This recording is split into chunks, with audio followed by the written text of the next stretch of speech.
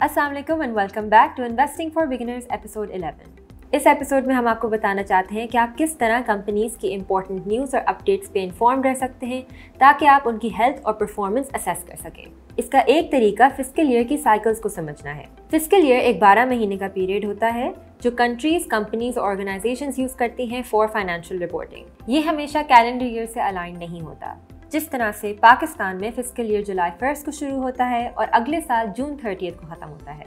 Fiscal year company की performance track करने में मदद करता है। जिस तरह आपको कंपनी की ईयर ऑन ईयर रेवेन्यू और अर्निंग्स कंपैरिजंस मिल सकते हैं जो आपको उसकी हेल्थ और डायरेक्शन असेस करने में मदद करता है। अक्सर कंपनीज अपने रिपोर्टिंग पीरियड्स, की बिजनेस एक्टिविटीज और बजटिंग साइकिल्स फिस्कल ईयर से अलाइन करते हैं for a more comprehensive performance assessment. As an investor कुछ कंपनी अपडेट्स आपके लिए बहुत अहम होती हैं क्योंकि इनके थ्रू आप पोटेंशियल इन्वेस्टमेंट्स को इवैल्यूएट कर सकते हैं। पहला है अर्निंग्स रिलीजेस। काफ़ी कंपनीज क्वार्टरली और एनुअल फाइनेंशियल रिपोर्ट्स रिलीज करती हैं at the end of each fiscal period. For example, एक कंपनी पहले क्वार्टर में एक फाइनेंशियल रिपोर्ट रिलीज करेगी, फिर सेकेंड क्वार्टर में एंड सो ऑन।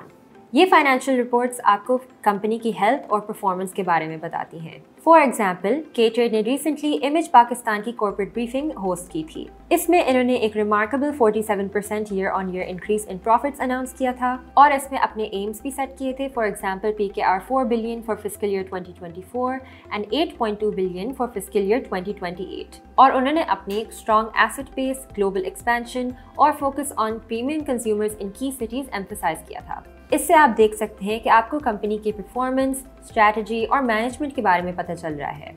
और ये इसलिए इम्पोर्टेंट है क्योंकि आप सिर्फ स्टॉक नहीं खरीद रहे होते, आप उस कंपनी में इन्वेस्ट कर रहे होते हैं।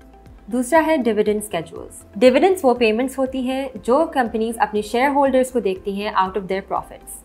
ये अक्सर क्वार्टरली स्केड्यूल पे रिलीज होती हैं। डिविडेंड्स इसलिए इम्पोर्टेंट है क्योंकि ये एक स्टडी इनकम स्ट्रीम प्रोवाइड करते हैं और ये कंपनी की फाइनेंशियल स्टेबिलिटी और प्रॉफिटेबिलिटी को भी इंडिकेट कर सकते हैं।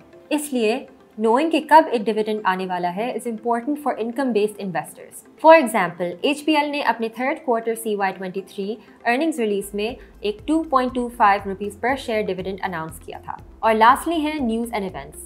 अक्सर कंपनीज की share holder meetings, product launches और स्ट्रेटेजिक अनाउंसमेंट्स फिस्कल ईयर के थ्रू टाइड होते हैं। इसलिए इन्वेस्टर्स को इन पे नजर रखना चाहिए क्योंकि ये स्टॉक प्राइसेस और उनके इन्वेस्टमेंट डिसीजंस को इम्पैक्ट कर सकती हैं। So thank you for watching another episode of Investing for Beginners. Stay tuned for the next one. Until then, Allah Hafiz.